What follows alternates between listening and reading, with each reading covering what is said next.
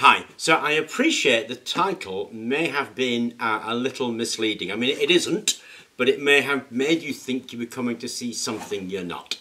So if you're coming to see a mysterious device that harnesses the power of gravity to generate electricity, I'm sorry to disappoint you.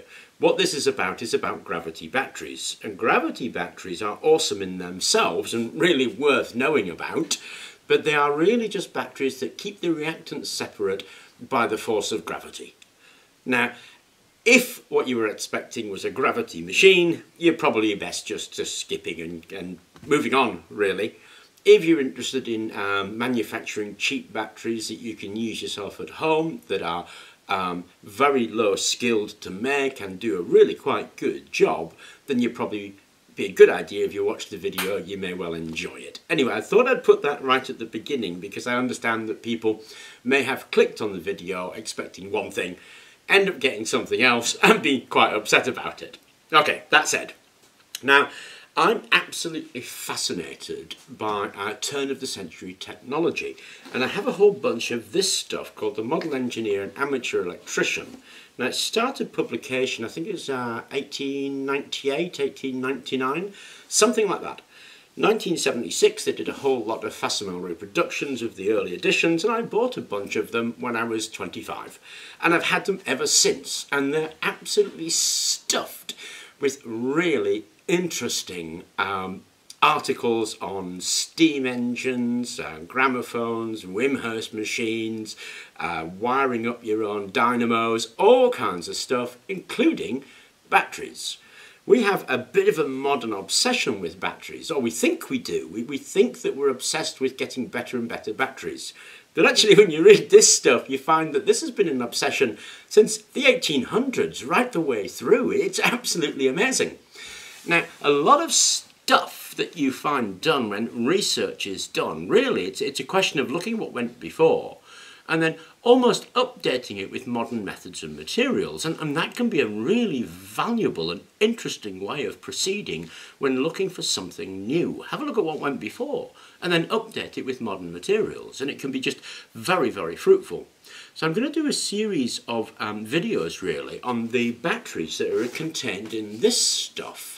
Because if we look at those and develop them with modern materials, there is a high probability of generating something brand new.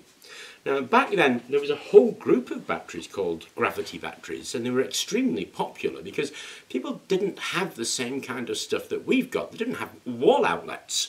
So if they wanted to make an electrical machine and wanted to make a lead-acid battery, which they called an accumulator, and charge that accumulator, they needed a source of primary energy, and for that they were using these gravity batteries an awful lot of the time.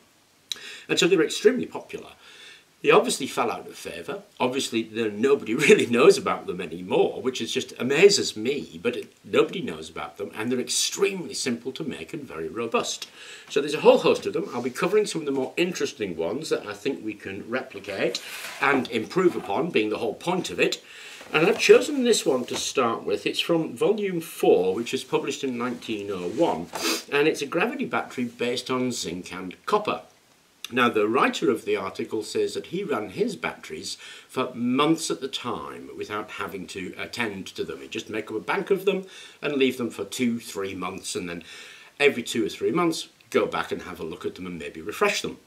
When you're thinking about the care that a lead-acid battery bank takes these days, actually that's a surprisingly efficient, lack of maintenance little setup. Now, we're going to make a small one. The guy in here makes absolutely huge ones. He makes things that size, and he puts like ½ kilo of material in there, and he runs those for ages and ages and ages. We're just going to make a little one like this as a demonstration, and it's really simple.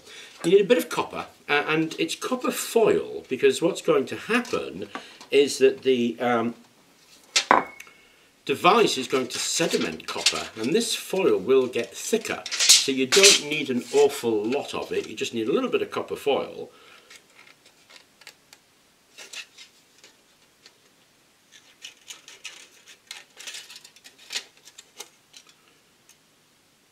There we go. Cut it in an L shape, and this one you bend round like an S shape. and stuff it into the bottom of your jar, like that. And we can see we've got a little bit protruding out there that we're going to connect to. So we've got our S-shape, and we're going to connect to that bit protruding there. The next thing you do is put a ton of copper sulfate in there.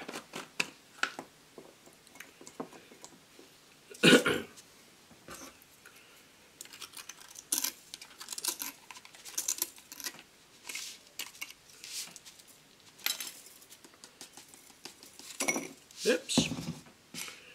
Perhaps not that much.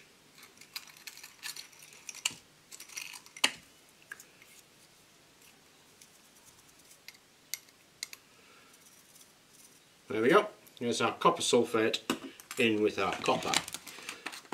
Now, when you're making this battery, the guy recommends that you use a zinc sulfate solution. Doesn't specify how much zinc sulfate, but anything really, just enough to get the action going. He also says you could use a drop of sulfuric acid if you want. I've gone for zinc sulfate, obviously, because I forgot to bring gloves and I don't want to be getting sulfuric acid on my hands. Zinc sulfate's really nice and easy to get hold of and really nice and safe. Now, as the battery runs, what it does is replaces the copper with the zinc, and that zinc sulfate solution is going to get more and more concentrated. So we'll go through in a minute how to maintain these batteries, but right now, let's put a bit of zinc sulfate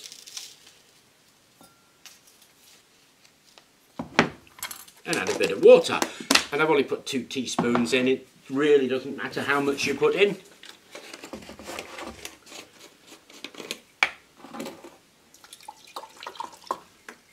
We need enough water to bring that up to about here. So we need to cover the copper sulfate, cover the copper strip, and leave a bit extra for putting our other side in there. And our other side is going to be a zinc. It's going to be a zinc plate. So obviously it's a displacement reaction. And because you've got these things arranged in layers, the gravity keeps those layers separate. And copper sulfate gets eaten up, forming zinc sulfate. And that zinc sulfate, every now and then you're going to have to siphon off and replace with fresh water. So you stick a siphon in, siphon off the zinc sulfate solution, which is just going to get more and more concentrated, and add a bit of water to it. And you can literally drop the copper sulfate in there. So we just fill that up.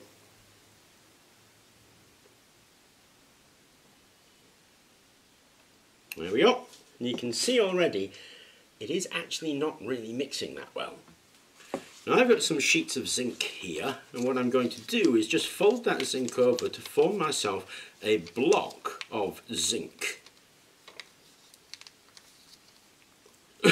And the zinc block needs to go a little bit away from the copper, so that later on when you want to drop copper sulfate in there, you can do that easily. Now obviously on a small one like this it's a bit challenging. On a big one like that, no problem at all.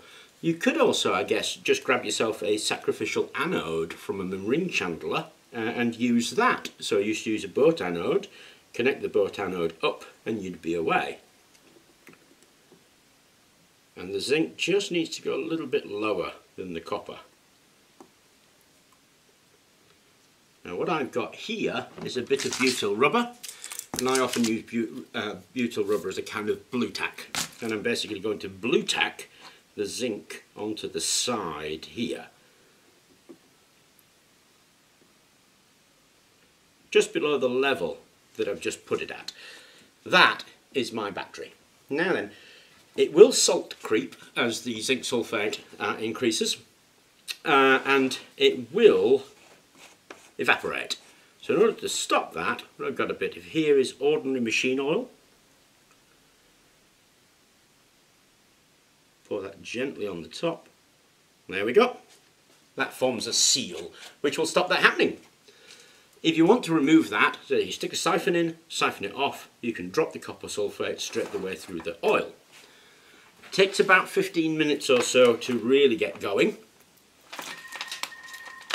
So we're going to give it a few moments and then we'll see what we've got. Okay, so I've given that 15 minutes and you should be able to quite clearly see the separation now, which is why it's a gravity battery. Everything's being held in that place just by gravity. And you can see the copper sulfate, you can see that the solution above, which was quite blue when we first added the zinc sulfate, actually is clearing up. So over time that will actually go much clearer. There's the oil cap that you can see, and the zinc is just below the oil and into the solution, and there's our S-shaped copper. Now, to show that this works, what I've done is I've got a little motor here on a black background with a white propeller, and if I connect that up, there we go, our little motor is spinning. So that is outputting energy right now. It is a primary battery, so it's going to last as long as the zinc and copper sulfate. So if you want to recharge this in inverted commas, you can also think of it as a mechanically rechargeable battery. That is, you'd replace the copper sulfate until the zinc is gone. When the zinc is gone, you probably want to wash everything out and redo it. But that's based on an 1889 design, and surely we can come up with a better design than that, where we have a mechanically rechargeable zinc battery that could be used in automotive applications or a moving application. Because obviously something like this, you have to sit it on the shelf and you can't really shake it or you'll disturb the gravity.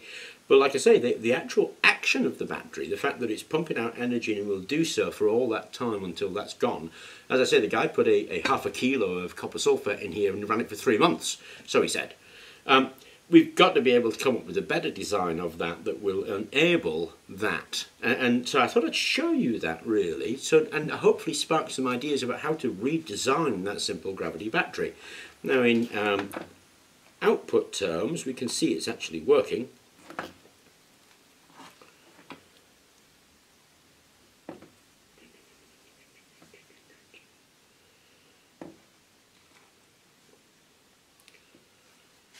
There we go, it's 1.33 volts on that particular setup, so about a volt.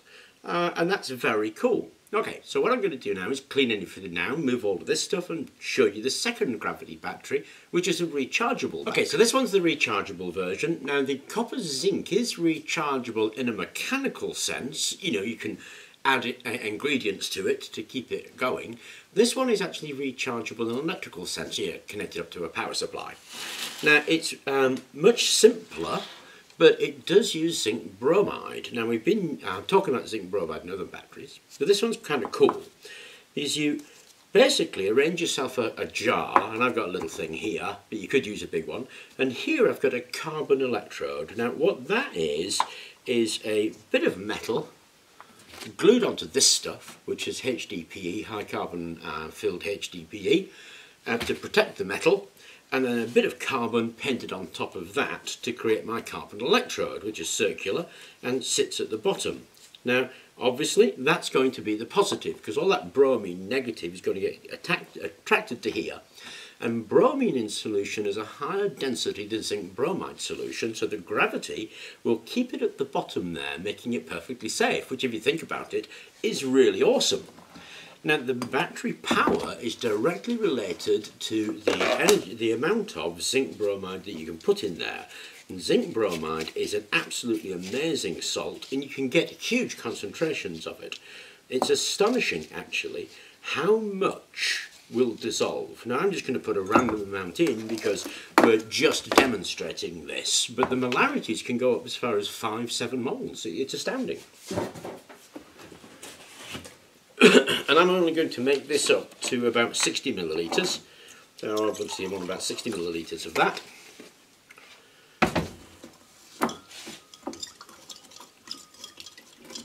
And again, I've got myself a piece of zinc that I'm going to fold over and over, and that will sit, just like the last piece of zinc did, just under the solution top. And then we'll top that off with a little bit of motor oil. So we pop that in there.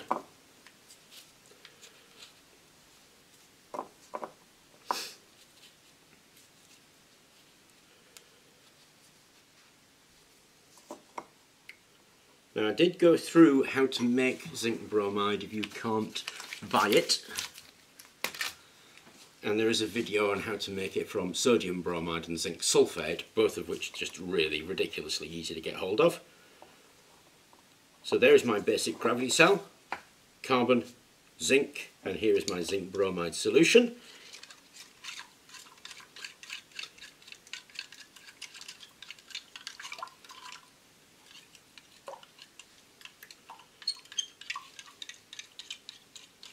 And we pour one into the other,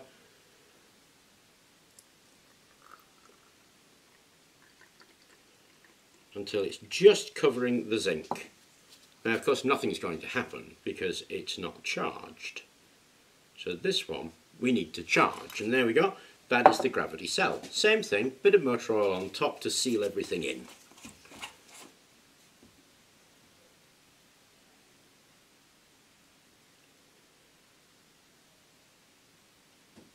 There we go.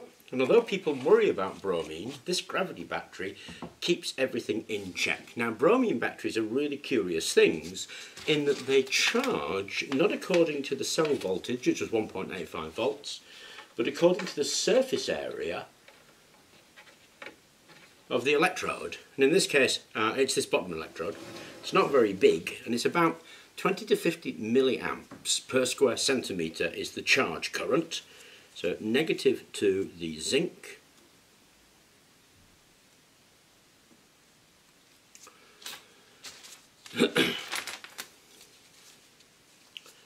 positive to the carbon, and we should charge it around about 20 to 50 milliamp hours per square centimetre. And I'm going to turn that on and give it some voltage. And it sucks up quite a lot of amps almost immediately. Now it'll take a little while to start, so what I'm going to do is leave that charging until we can see that bromine formed, and then get back to you.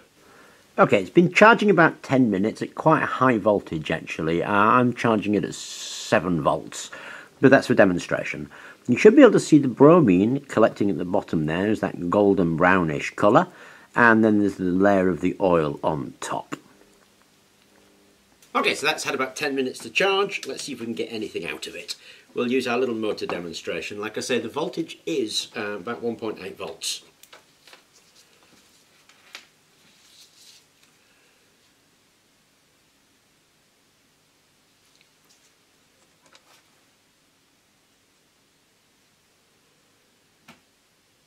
And there we go.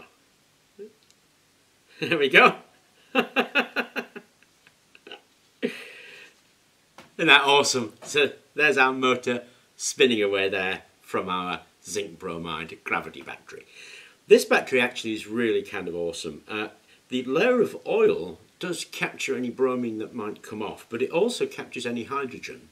Now this does off-gas a little bit, particularly if you charge it at the high voltage that I just charged it at. If you charge it at the right voltage, then actually it doesn't off-gas that much at all, and you get this nice banded separation between the bromine and the zinc bromide solution.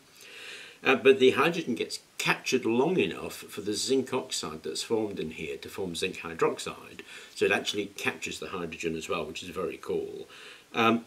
As it charges, obviously what it's doing is reducing the concentration of the zinc bromide in there, and so the resistivity goes up. So it's quite a good idea to chuck another salt in there as an assistant salt, and sodium bromide works really well. So 5 moles of zinc bromide, 1 mole of sodium bromide would work really, really well, keeping enough ion concentration in the solution that the series resistance of the battery doesn't go too high. And like I say, I gave it about a 10-minute charge, and it's still whizzing away there. So there we go, 2 gravity batteries, one that's mechanically rechargeable, or if you like a primary, and one that is actually rechargeable.